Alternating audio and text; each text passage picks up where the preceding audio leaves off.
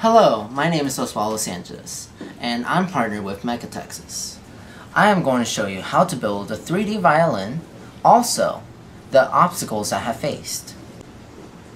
I have downloaded 7 files from thingiverse.com. That one of the parts, neck part 2, I have cut it into 2 pieces. The reason was the 3D printer did not have a large enough surface area. Next, I have printed neck part 1, neck part 3, the handle, the chin rest, the shoulder rest, and shoulder rest part 2. The 3 files from my right took at least 5 hours each.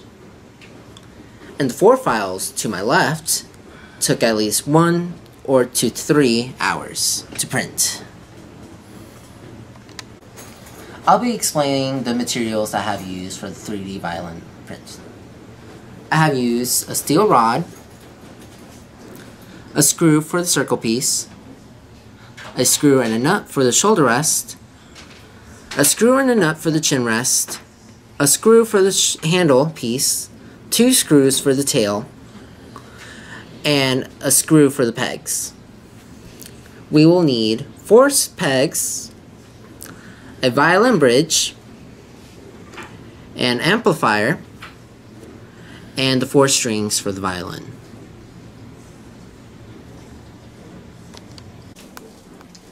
Next, you'll need the 3 violin necks and the steel rod. You'll see for each part that there's a big hole in all of them that the rod will fit in.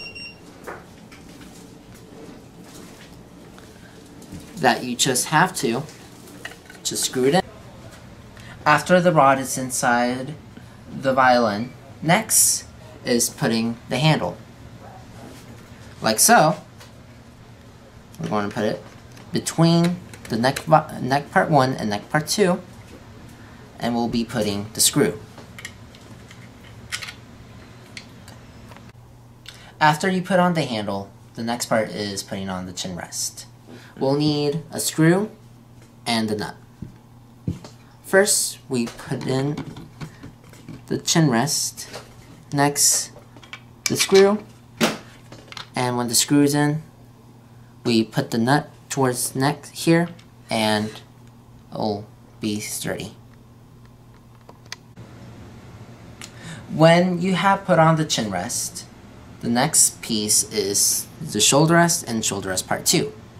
You'll need the screw for the shoulder rest part 2, a screw and a nut for the shoulder rest to connect the shoulder rest and shoulder rest part 2. So let's connect. Like so.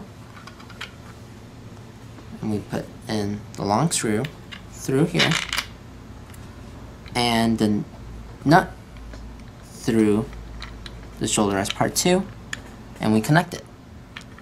After we connect them, we put it under the violin and through the circle piece,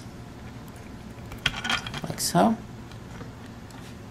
and we use the shoulder rest part 2 screw through the neck part 3 and screw it in.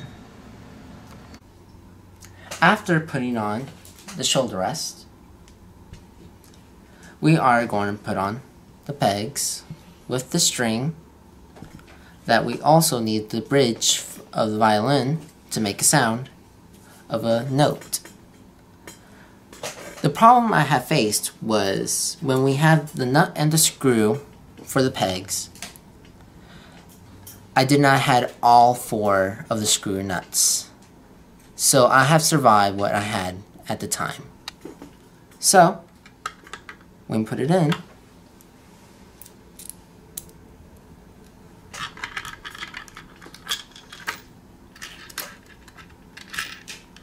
and when you make the peg tight enough towards the end, you put on the string. Usually, you see this point at the end of the violin. But at this situation, it's going to be at the top. So we put this end through the neck part 1, and that there are holes right here, and we just put one of the holes and just go through.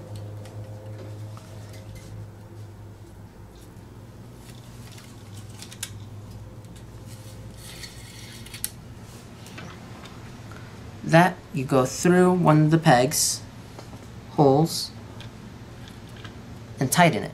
And when you tighten, you want the bridge on the neck part 2, that when it's tightened, it will make a note sound towards the end.